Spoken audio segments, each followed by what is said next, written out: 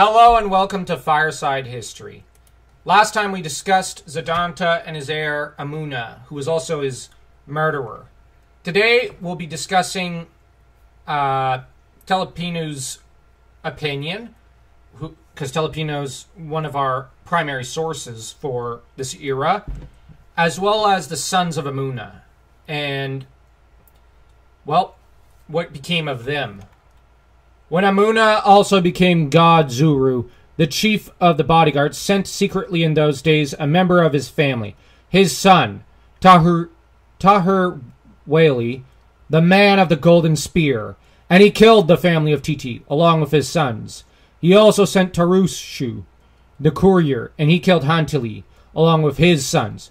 Now Huzziya became king. So obviously Zuru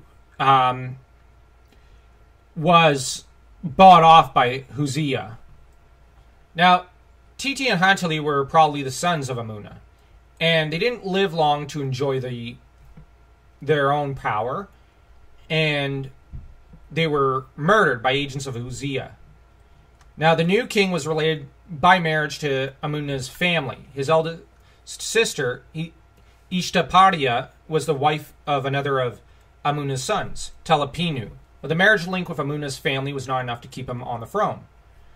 And so long as, Amuna's sons remained alive. So Telepinu could not be allowed to live. And now, fortunately for Telepinu, the plot was discovered. And the usurper wasn't on the throne for very long. Now, Huzziya had thought that, once he became king, that was it. He's won. He probably thought that and okay, I've got the advantage now. I can proceed to eliminate the rest of Amuna's family. But this was not to be. And Telepinu would be the victor here. And so, the short-lived reign of the usurper Huzziya came to an end.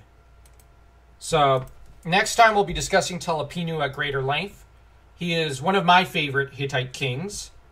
He is also one of the most tragic figures of the Bronze Age of history. So if you like this video, like, share, subscribe, and leave a comment.